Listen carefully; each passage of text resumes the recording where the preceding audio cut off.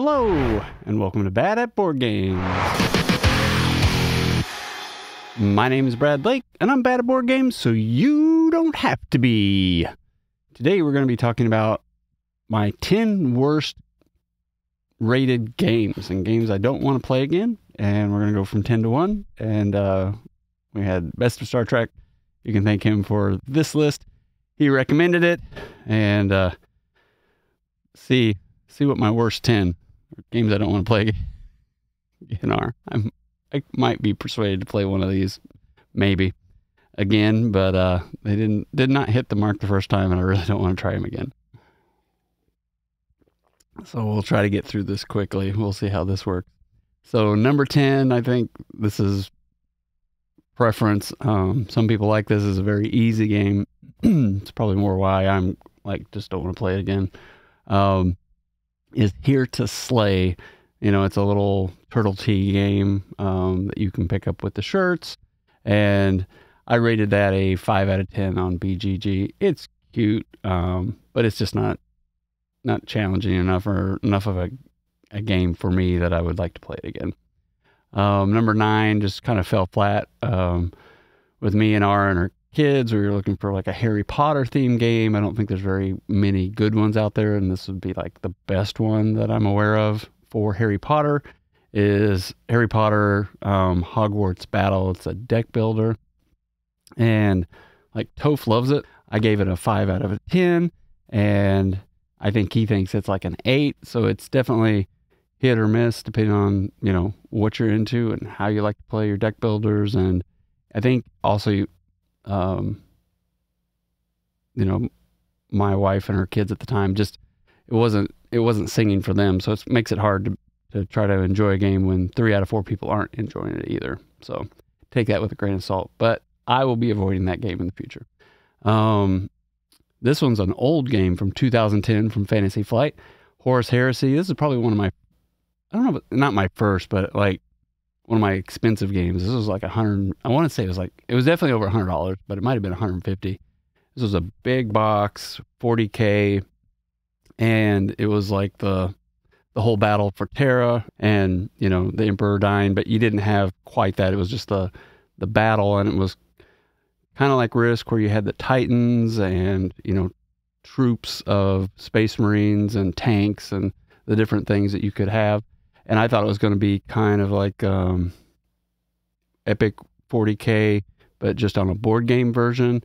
And it really was disappointing. You know, I was really looking forward to having like the Titans and having these battles, and it really just ended up being, there's a Titan with 3 pips on it, and that has strength 3 versus a Space Marine that may have strength 2. Like, how they managed the battle and everything was very disappointing. They just really didn't appreciate how they were trying to transfer that over to a board game. So it was very disappointing when we ended up playing that. And that's a long time ago. Game of Thrones 2nd edition. I really, you know, most people got into Game of Thrones, including myself. And so I wanted a board game version of that. And we played it a couple times, but then it just wasn't, I don't know. We found, like, after we played it a few times, less than 5, we didn't want to play it anymore. You know, it just became that. It's sitting on the shelf of shame. I think I gave it away one of our first giveaways on the channel 3 years ago, but 2 years ago or whatever it is. But yeah, it was just really didn't hit well. After the first couple plays, I rated it a 5 out of 10 on the BGG scale. So that's number 7. Number 6 is Jaws. Ravensburger, I think, made Jaws. And it's a hidden movement kind of thing. And, you know, got really hyped, wanted to play it, and it was just hard to get anybody to play it. So that one I gave a 5 out of 10. I think it's good for the right people, but it just wasn't able to get to the table very much. And then this game, Toph loves, and it was a top 10 BGG 100. I think it's still in the top 20, but it's Through the Ages by CGEs. It's their edition. I really, really thought this game overstayed its welcome. It was way too long for what it did. Now, I appreciate the mechanics and what it's doing, but it needs to be like 2 hours or, max 3. Toph swears it wasn't 8 hours. I think we started at like noon and went till 8 o'clock. So I disagree with him. We definitely have different interpretations of how long that game took, but it took a lifetime to play. And I'm not going to play that game. I give that a 4 out of 10. It could be my 1 out of 10 actually for me, I think, but it's not a bad game. A lot of people think it's their number one game. It's good mechanics. There's things about it I can appreciate, but I don't appreciate the amount of time it takes to play. Then this one I've only played once and I never want to play it again. And this is recent play and played it on Board Game Arena, BGA, I think. And this is another game, like even on BGA, it was like really long and I would have hated to have played this in person. Caylus, Caylus,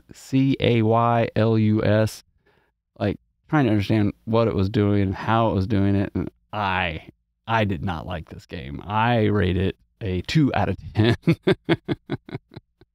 It's from 2005. I don't recommend going and looking it up. I don't recommend playing it.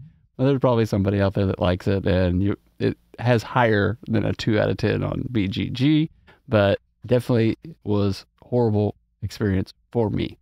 I might be a little bit hard on this next one. This is my number 3, Villagers. Now they have a new Kickstarter or something. I think it's called Moon. I don't know if it's at retail or they're kickstarting or whatever. People like this series of games and like set collection and stuff and some kind of chaining. We didn't get it taught well. I didn't enjoy the experience. I just wanted it to be over kind of from like 10 minutes in. And I rate Villagers a 2 out of 10. But I'm pretty sure I'm in the minority because there's definitely a group of people that really like that game and well rated and all of this. But it just, I didn't like it. And, that happens. Some games hit and some games don't. This next game, I doubt many people have heard of. It was kind of like one of those games that when you're at a convention, probably doesn't do well enough so they're willing to send this game out to a bunch of people for the free to plays or win to play. And it's called Bravo. It's like a roll and write, just little, it'd probably be good for kids, honestly. You're trying to, roll and write and stuff. And, I'd rather my flip and writes be something like Hadrian's Wall than something that's, made for 10-year-olds and under and such. So, Villagers, I forgot. I give that a 2 out of 10. Bravo, for me, is like a 1 out of 10. I feel like anybody could have made that game. Is just so basic. And then my number 1. Hey, and how long is this video? This video is like less than 10 minutes. Look at me flying through all these. It'll be a quick watch for you this week.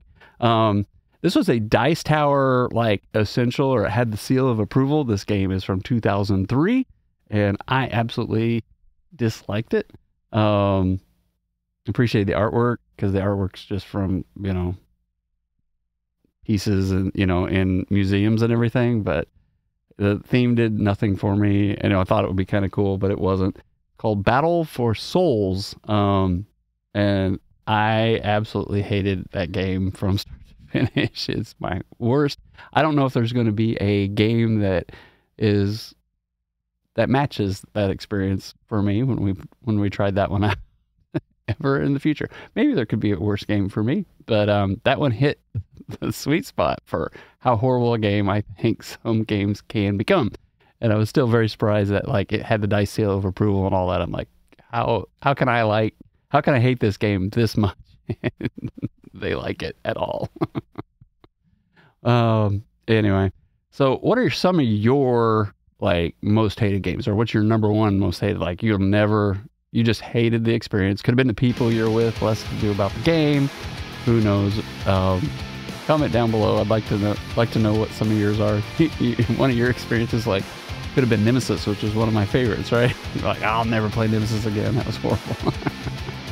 But I'd really be interested in knowing what some of those horrible games that you had to sit down and play were, or learn, or just took way too long. You're like, I'm out.